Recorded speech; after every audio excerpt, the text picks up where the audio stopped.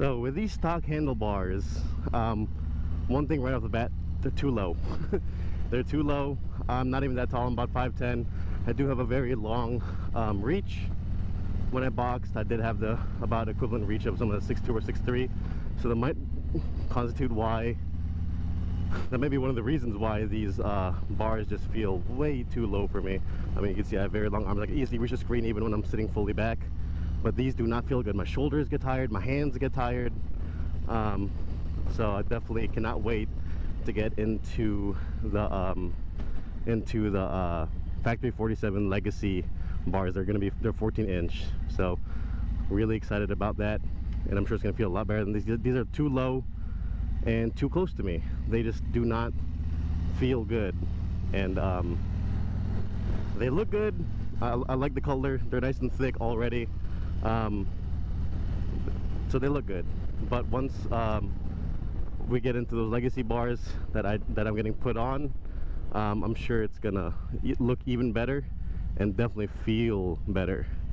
So that's what I'm looking forward to here. So one thing's here, even though I have to sit fully back and my arms still aren't, I'm pretty much on the passenger seat, and my arms still aren't fully extended, and it just does not feel good. So I did about 600-ish miles over the weekend, and it just didn't feel good the whole time.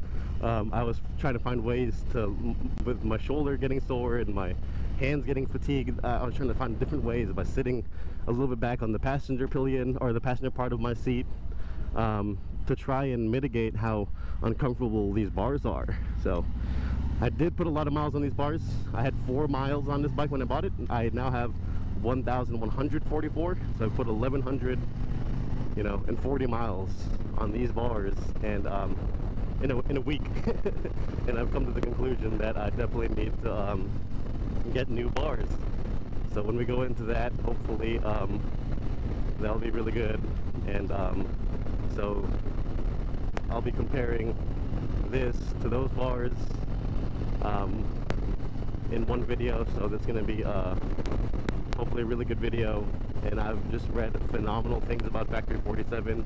I know some people who swear by Factory 47 as like the gold standard for handlebars, especially for the touring lineup of Harley. So really looking forward to that, and I cannot wait to get those put on.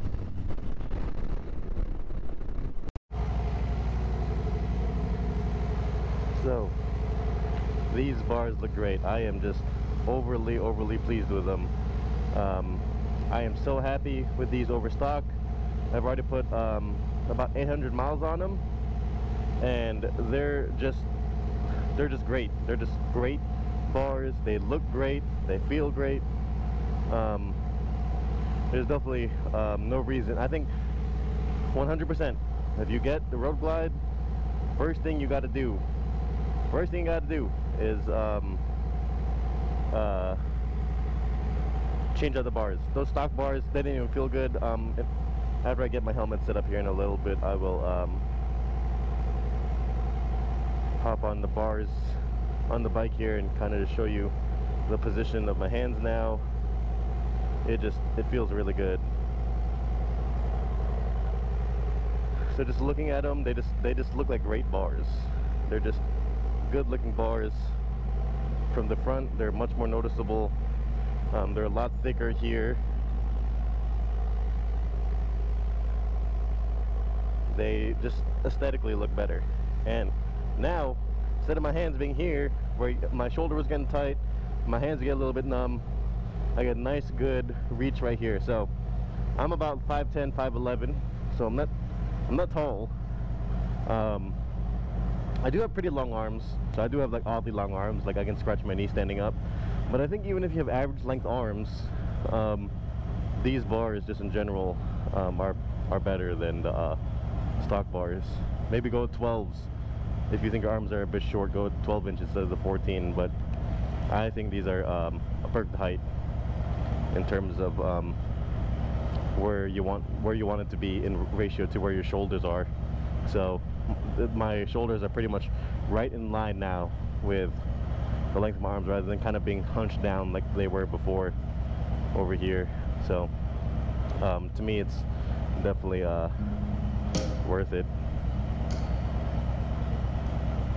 All right, let's take it out, ride it around a little bit through some parking lots, a little bit through the neighborhood, and I'll give you more of my thoughts on the bars. All right. One weird thing about riding this, especially after riding my street bob, is how heavy this clutch lever is. I had to get a new clutch cable for these bars, and I don't know if that affected the how heavy this clutch feels, but it feels a lot heavier. Maybe it's just where it's placed, but it's not a bad thing. I just have to get used to it after getting off of the street bob. I've been riding the street bob for the past few days. Like you saw, I just made that video of riding in the cold. I made that in between making this video, finishing off the review on this video. But yeah, so bars, these feel great. They're still very easy to handle. Like if I need to kind of just go here, just push a little bit on the left handlebar, easy. Easy. Even at full lock, I still have a really good grip on the bars. No issues at all. No issues at all getting a full grip on the bars. It's not bad at all. It's just infinitely more comfortable than the stock bars. It's kind of hard for me to explain. You have to kind of, if you have a road glide down and you think your bars are slightly uncomfortable, I can guarantee you they are, because they were slightly uncomfortable for me until I got these bars, and I realized they weren't just slightly uncomfortable, they were terribly uncomfortable, the stock bars, compared to this. I didn't lose any handling going on higher bars like this. I feel like if anything I handle it a little bit better. Very responsive on corners like this. Like if I'm taking this corner right here, very responsive to just get the bike to go. No issues with it.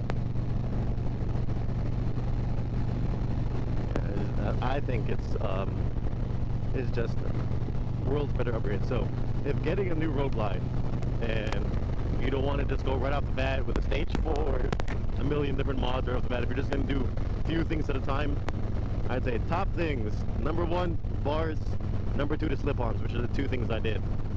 I had a sundowner seat, don't like the look of it, so I'm keeping the stock seat on here, but it's almost just as comfortable. But if you're going to change the seat out, I think changing the seat out is another good upgrade. I wear a full face helmet, and I feel no need to upgrade the speakers. So I wouldn't even go for a speaker upgrade if that's something you're thinking about, because you wear a full face helmet or something. I wear a full face helmet with earplugs in. I can hear my speakers just fine. Like, it actually sounds better than the music inside my helmet, so I don't think speakers are a necessary upgrade right off the bat. The quality is a bit low compared to, of course, like a car speaker or something. You're not going to get that kind of quality. I bet if you do like all those upgrades on your speakers and everything, maybe, but so even making this turn, I'll take it a little bit slow so I can kind of get a turn on the bar. It's super easy to just turn these bars and get it to do what you want it to do.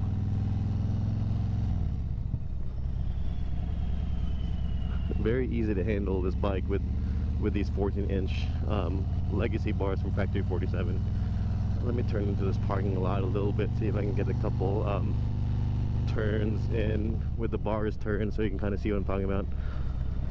I still have not practiced a lot of U-turns on this bike, so I'm not the greatest on it. It's not like I'm getting more comfortable on my street bob, and don't get me wrong, I'm still pretty bad on my street bob in terms of getting the bike to turn. But all right, so let's see what it feels like just kind of making a slow speed right turn here. I'll have to turn the bars a little bit to the right. No issues at all. Feels really good. Feels really good. I think if you're thinking about upgrading to the bars, I think I am a new Factory 47 fan, so I think from now on these are the bars I'm getting for any of the bikes I get. On the street bob, I'm actually loving the stock I'm loving the stock what's it called, the stock mini apes that Harley puts on there. But for these, I think they look great. It's just a good looking bike. Let me see if I can get it parked and we can do a little walk around of the bike a little bit. Another weird thing about the Road Glide, I have a lot harder time finding neutral on this bike when the engine's running. If I cut the engine, it's a lot easier, but I think it's a good look. Hopefully I'm getting a good angle of it. even while walking around it with my GoPro over here. So it's a good looking bike, and the bars just top it off a little bit more. A little bit dirty on the inside there. I can clean that up a little bit when I get back to the house. These are the slip-ons I put on. I'll do a little bit more on those later. It's RC components, 4-inch lash ups. Eventually gonna do head pipe, probably new air cleaner, probably get a torque cam in it, kind of go all out with this bike.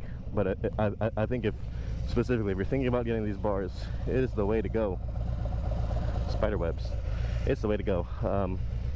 Look at this thickness of it. It's just like a meaty looking boar. It feels really good. All right, y'all. Well, I really hope that this comparison between the stock bars and these bars were helpful. Please subscribe if you haven't yet. Leave a like on this video. Leave a comment. I do appreciate you guys watching. Thank you, and have a blessed day, y'all. Thank you.